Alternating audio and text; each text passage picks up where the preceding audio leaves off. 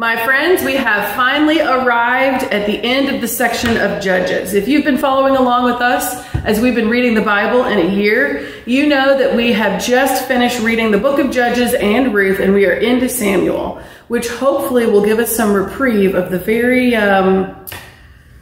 interesting, definitely violent section on Judges. So whenever we're at a pivot point, I like to kind of go back through the arc real quickly, what we've gone through, in case this is your first time joining us or you haven't been able to keep up. So as we talk, we'll plot these on a timeline for you. It begins with creation, and there were people in the world, and the world and God were completely in sync.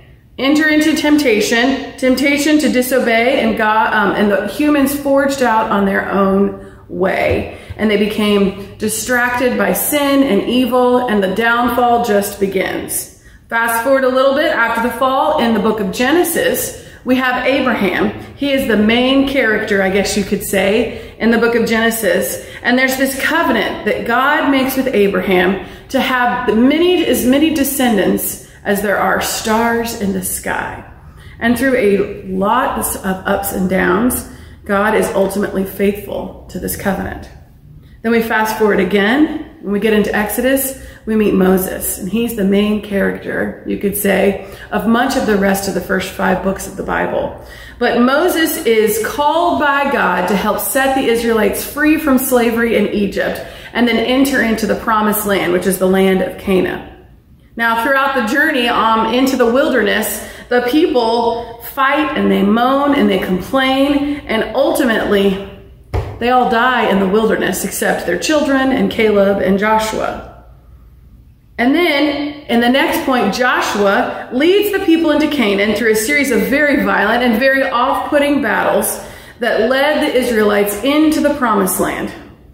But that's not where the tragedy stops. Even when they're in the promised land, the Israelites have boundaries that God has set up, these rules, these regulations, these laws that are trying to help the Israelites hold fast to their identity as God's people and to be different than the Canaanites that surround them. The Canaanites were children sacrificers and just all around bad people, but they break the rules. And as the scripture continues, chaos descends over time, and we have this dark, bleak picture. The priestly class, their leaders, take on the role of judges, which end up looking more like the Canaanites surrounding them than like the people that God has called them to be. They become self-reliant and self-focused instead of God-focused. And that's where we are today. It's a very quick journey that ends with a little bit of sadness, and then we have this character that we meet in Samuel. But before we meet him, let's talk quickly about his parents. Hannah and Elkanah were people who had wonderful faith, and Hannah wanted a child so very desperately. And if you have not read her story at the beginning of Samuel, I encourage you to go do that. But it ends with her giving birth to Samuel, and he is this amazing child for whom she sets aside for God, and he enters into what they call the Nazarite community, which is a very holy sect of the people. And in this time when he is weaned, but yet still a young child, part of his life is to be living at the temple with Eli, who is the priest. And that's where our story opens today. Samuel and Eli are sleeping in the temple. Samuel, in fact, sleeps in the room with the Ark of the Covenant, which contains God's presence. And he is sleeping, and he hears his name called, Samuel! Samuel, and he jumps up and he runs into Eli's room and he says, yes, Eli, you called? And I kind of picture Eli like any other parent, awoken from their sleep going, wait, what? No, I didn't call you. Go back to bed. So Samuel goes back to sleep, and a little while later, he hears his name again, Samuel, Samuel. And he jumps up and he runs back in there and he says, here I am, Eli. You called me. And Eli says, no, go back to sleep. So for a third time, Samuel hears his name, Samuel, Samuel. And the drama is mounting. You can read this in the text. And Eli has a realization this time, and he says, Samuel, this time, go back to sleep. And if he calls you again, say, speak, Lord. Your servant is listening. So sure enough, Samuel goes back to sleep and he hears his name, Samuel, Samuel. And this time Samuel replies, speak, your servant is listening. And God does speak to him. I've always found this interchange so very interesting. On the surface, it's a simple story about a boy awakening his guardian, thinking that he had called them, and it's a sweet story. As a parent, though, I have been very impressed with Eli because he did not show more frustration to Samuel. As my children can tell you, I am not my nicest self when you wake me up in the middle of the night, and I would have had a lot less patience than Eli had with Samuel.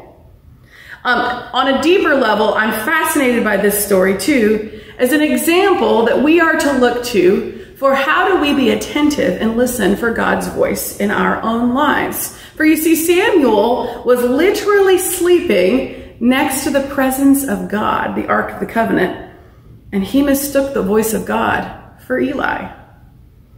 I had a person once come to my office and say, I want to know how to be attentive to the voice of God in my life, but I don't know how to hear it. And can you help me? She remarked that people in her life seemed to be so sure of what God was speaking to them, and they were confident, and she wanted that in her own life. And this is a very common problem. She's not the only one who has asked me this. Often we can look around at the people near us and say, they have it all together, and they know exactly what God is speaking to them. And some of them might, but more often than not, this is a deeply troubling thing to develop the skill for. To hone the skill of being attentive to the voice of God is not like flipping a light switch or giving a snap. There are tools that can help us. I don't know about you, but unlike Samuel, I have never heard the audible voice of God. But I have learned how to hone this skill. And so I have a list for you today. If you're a note taker, this is where you start writing a list of notes. And if you're like me, you want to know, well, how many points is she going to have so I know how much space to leave? I have 5. So here we go. For point number 1, to developing the skill of attentiveness, listening to the voice of God, is to develop a good habit of prayer. A prayer life should reflect the times where we sit down with our list that we're praying for and spend dedicated time talking to God with our list of concerns and our gratefulness. But a prayer life can also be, as 1 Thessalonians describes it, an unceasing conversation. This kind of prayer life takes practice and time, but when you reach that point, you begin to know what God's voice sounds like in your life, because it is a constant rhythm of back and forth, just going about life together. Point number 2. You need to listen to your mentors. Samuel didn't know what God's voice sounded like. He needed Eli to point it out to him. Last week when we talked about Ruth and Naomi, one reason that I think Ruth stayed loyal to Naomi was Naomi's role as a mentor in Ruth's life. It is imperative in our Christian journeys that we have people in our lives that point us towards God's voice in our life, in our own lives. These people can be your pastors, your friends, your parents, your spouse, teachers. And if you're seeking to have a deeper relationship, it is important in developing this skill. For growing in your relationship with God, we must listen to our mentors, as Samuel listened to Eli. Number 3 is developing what we call in the Methodist tradition an inward and an outward confirmation. In the United Methodist Church, when a person is feeling called to ordination, they must both feel the call internally, which for me felt almost like I was physically drawn towards ordination. But that isn't enough. As in Samuel's story, after he knows that God has called him, the scripture goes on to tell us that the community around him also affirmed that call in Samuel. And this is what happens in the United Methodist Church. For those of us who go into ordination, not only do we have to feel an inward call, but our local church has to agree and send us to the district. Then our district, our kind of local geographical area, also through a series of interviews, the people appointed to that committee also have to agree. And then they send you on to a bigger Florida conference or state conference board to also agree. So there's this play back of inward and outward connection. And that's another way we can feel attentive to God's voice. We do this here locally in our church leadership as well.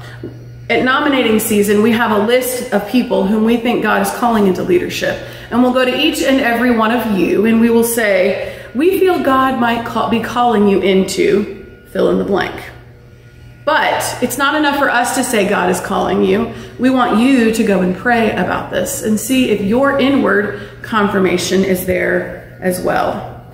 And sometimes leaders know immediately God has spoken to their intuition and said yes, and we get a quick response. And sometimes it takes prayer and discernment on part of the person that we have asked.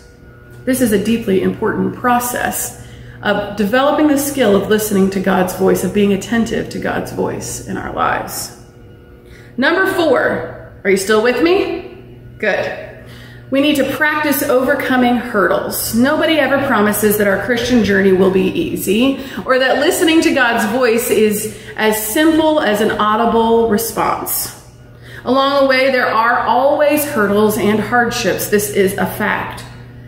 But one way that I know that God is calling me to do something is that the obstacles that I do face often become overcomable, which I think I just made up that word, and that's okay. But these obstacles that come in my way, the hurdles, they're not impossible.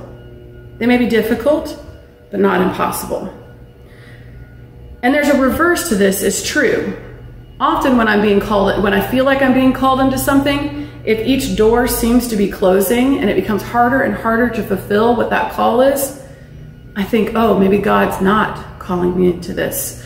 For example, before I felt called to ministry, I thought I was going to be a doctor, right? So I went on to this path and I went to college. Sure enough, it turns out I was not good at biology. I'm not going to tell you the grades that I got, but it was very clear that I was not called to be a doctor. And as soon as I discerned this call into ministry, it was as if all of the doors opened. In fact, at 2 prior churches, I vaguely even remember, I don't even really remember interviewing for the job that I had. That's how open it got to be. And every journey is different, but there will always be hurdles or hardships. And paying attention to which ones seem possible and impossible can help us define how God is calling us. Lastly, and this is number 5, it's important that in our developing this rhythm of listening to God, that we don't forget to look at the big picture. I'm a details person, you know this about me. And so this skill of stepping back and looking at the big picture is not one that is easy. I want to demonstrate that for you. On your screen, you see a picture, and it is one of those connect the dots, but I didn't connect the dots for you. What do you think it is? I got it wrong too. Let's look and see what it is.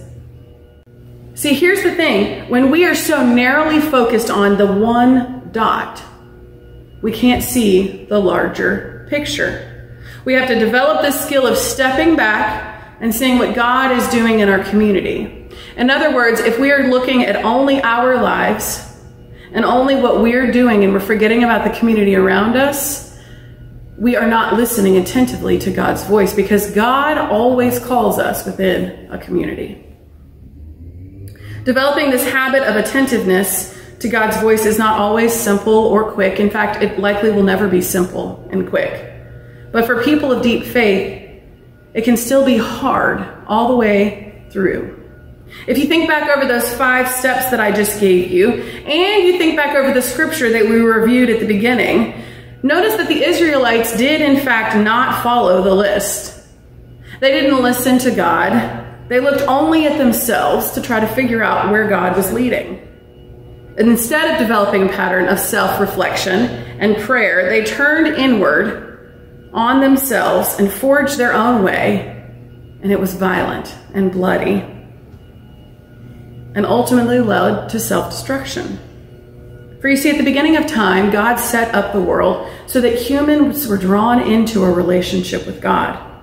And a deep relationship is not following a list of right and wrong or a list of rules, but it's about joining in with God in our lives. Think about it this way. If you've ever had children, or if the metaphor works better for you, that let's say you're a boss and you're training an employee. There is a list of rules of rights and wrongs that you're teaching your child or your employee. Things that you're supposed to do, things that you're not supposed to do. But every parent knows that if you just simply follow the list, it's not quite enough. That our children or our employees must learn what it means to be to how to develop a pattern of this rhythm of life together. The whole beginning of the story of humanity is filled with people who have tried to go out on their own. They had a list of rules of right and wrongs, and they couldn't follow it. And that will continue as we read the scriptures together. And our job as Christians is to instead define just a list of right and wrong. We are defining what does it mean to live in God's family? How do we listen to God's voice and the community around us? Susan Robb says that being attentive to God's voice is our call. As we continue our scriptures journey with Samuel over the next few weeks and into the rest of this year, we learn that he did develop this habit of attentiveness to God. He doesn't always get it right, and neither will we. But he plays an important role in God's story, in our own story. He sets a scene and an example for us, and you can develop the skill. You can hone your skill of being attentive to what God is saying to you. It is an important work of our deepening relationship with God, of listening, of prayer, of being in community, and doing this all so that we can partner with God and what God is doing in our world. And what a gift that God desires this relationship with each and every one of us. Amen.